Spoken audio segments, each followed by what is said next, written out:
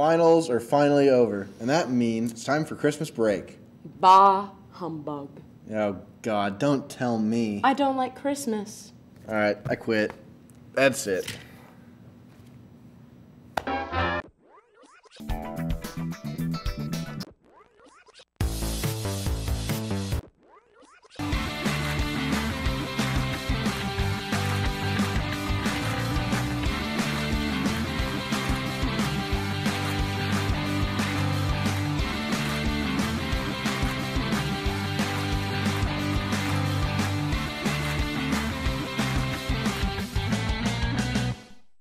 Hello, everyone, and welcome back to The Real Deal, Ball State's premier entertainment news show. I'm your host, Gabby Kramer. And I'm Owen DeWeese, but I have officially quit. I'm sorry, Owen, but I just don't like Christmas.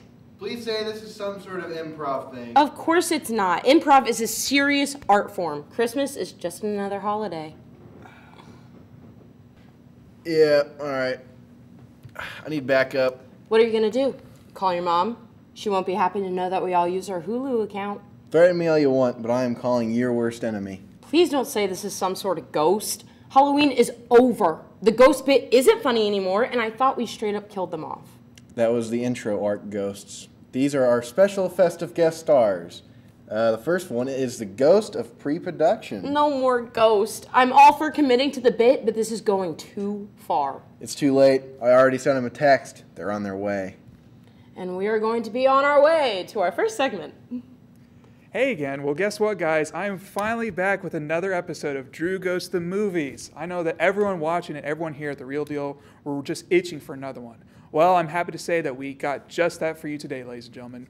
It's time to send it off to Drew from the past for another episode of Drew Goes to the Movies. Cue the clip. Drew Goes to the Movies. Alright, Real Deal folks, popcorn review time. We're here at AMC 17, Indianapolis. We're going to see Castle in the Sky, which I've already seen before, but it's 35th anniversary, so that's pretty cool. We've got some popcorn here. We're going to try it out. One bite, everybody knows the rules.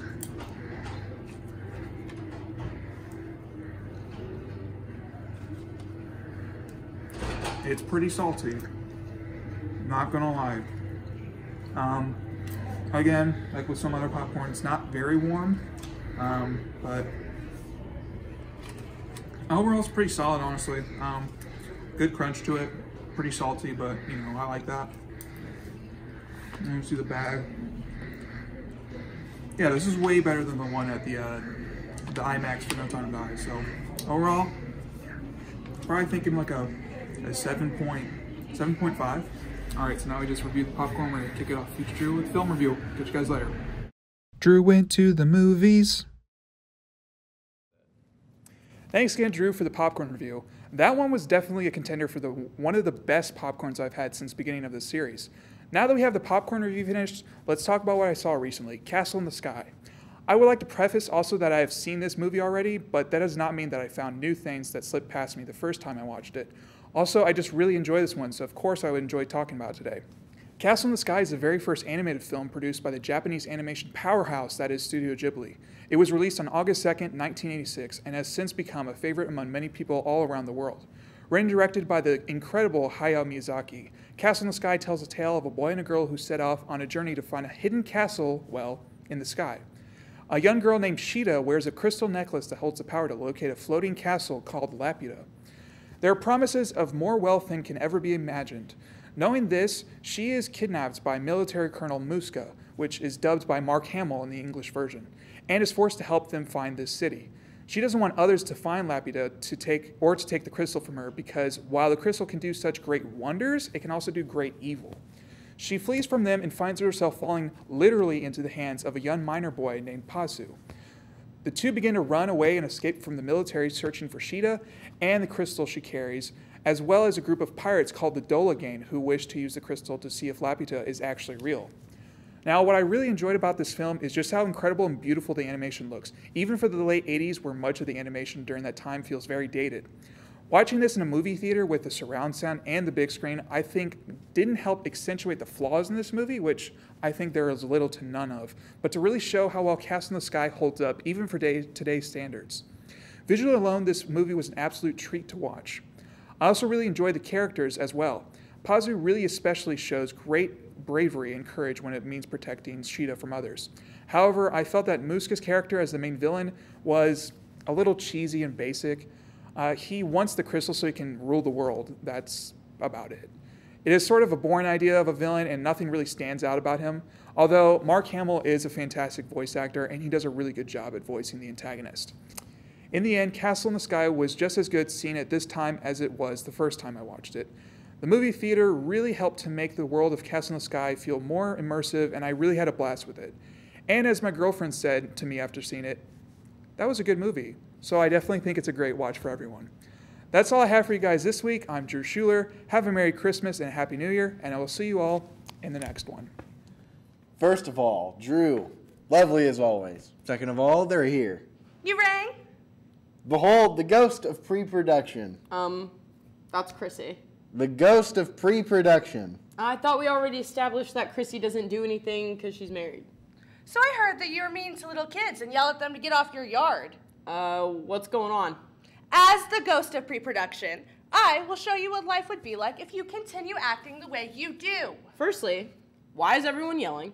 Secondly, is this still because I missed writer's room? Yes, it is. You have to learn to be better. So you're saying you hate me? Yes, the first step in pre-production is establishing boundaries.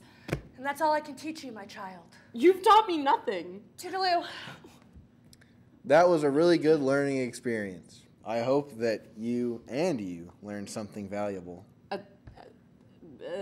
And now on to our next segment. For the Christmas show, I decided to look at the impressive 7 Christmas episodes of one of my favorite shows, The Office. Starting off at number 7 is my least favorite, Christmas Wishes, from season 8. This episode is the first Christmas without Michael, so that already sets it back. On top of that, the episode focuses on Aaron being jealous of Andy and his new girlfriend. It's pretty repetitive and annoying, and there aren't a lot of redeeming qualities. Season 6, Secret Santa. This episode is the one where Phyllis asks to be Santa, and Michael throws a tantrum and ruins the party.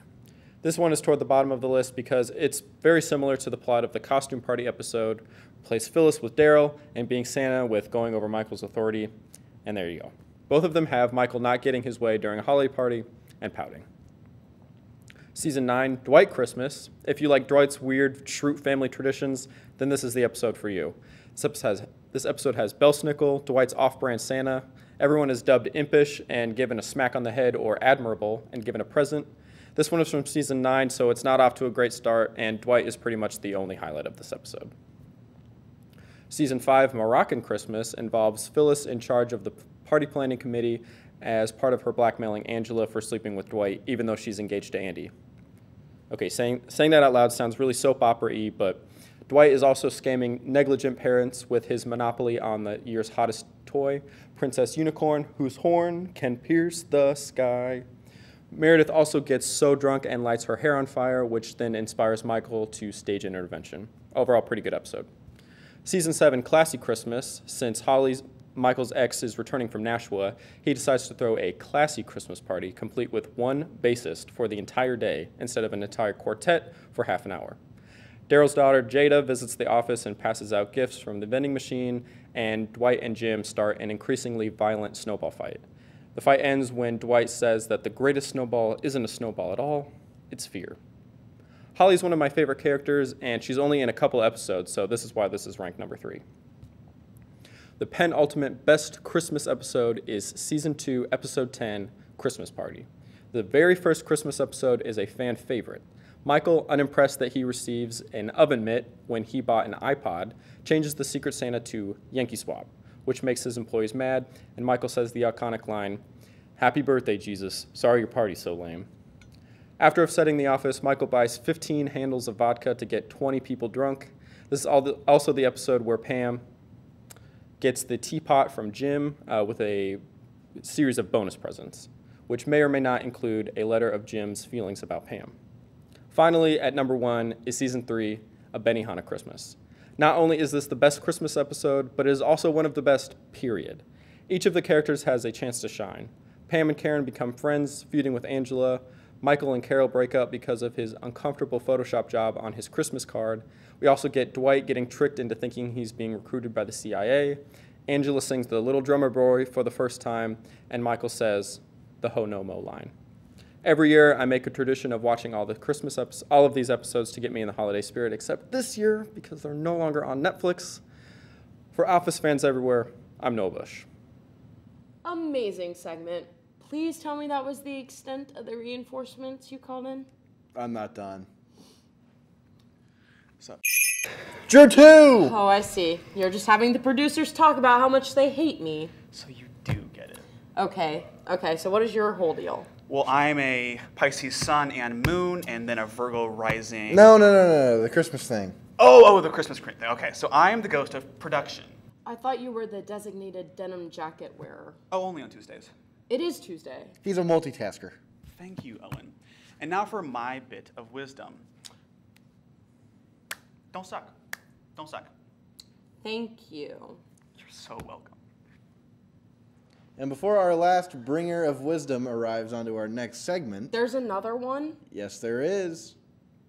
I don't know about you, Kat, but I am so ready for finals to be over. I am so ready for finals to be over. Do you have any fun plans? Any new movies? Yeah, I am going to be seeing Spider-Man No Way Home on Friday night, and then on Saturday, I'm driving to Cleveland for a Machine Gun Kelly show. I've had these tickets for about 8 months, and I am super excited. It's going to be a really busy weekend for me, but I'm so excited. That's just so great. I hope you enjoy it because I will be working, so you have fun doing actual fun stuff I'm going to try. instead of being at a Jimmy John's Yeah. until you die. But what I am looking forward to is the new Spider-Man movie. I am mainly looking forward to this because my sister, name drop sister here, is a big Tom Holland fan. Like, has posters of Tom Holland on her bedroom I love wall. that. Only like Spider-Man because Tom Holland's in it type of person. Oh.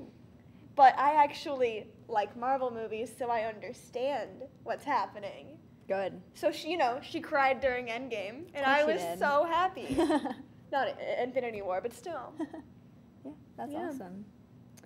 awesome. I'm also excited for the new Spider-Man movie. I have a lot of rumors that Tobey Maguire and Andrew Garfield are also going to be in it. What are your Yeah. thoughts on that? You excited? Tobey Maguire, Drew 1, Andrew Garfield, Drew 2. Whoa! We figured it out! We cracked the code, ladies We and know it. gentlemen. Okay, we're gonna have to ask them, see if they confirm that if they're in the movie or not. Because I'm gonna be so disappointed if it doesn't happen. Me too. It'll be earth-shattering. Speaking of Drew number 1, I'm really hoping that he does a segment on the new movie. Oh, wink, wink. Drew goes to the movies! Yes, that. Well, that has been here all for us, so we'll see you next time. Happy New Year. Here's where things get excellent. Have they not been? Well, now you have me. Oh, hi, Jamie. I mean, who are you? I'm the ghost of post-production.